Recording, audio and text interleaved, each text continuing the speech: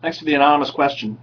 Actually, it's probably almost all of them, 70, 80, 90%. I think the people who are likely to ask me a question are people who know me but don't belong to VU, so they ask anonymously, which is okay. Some of them I can tell from their emails because they provide their emails who they are, but they still come up anonymous, and then most of those, though, are anonymous with no email address. So, yep, that's the question, or that's the answer.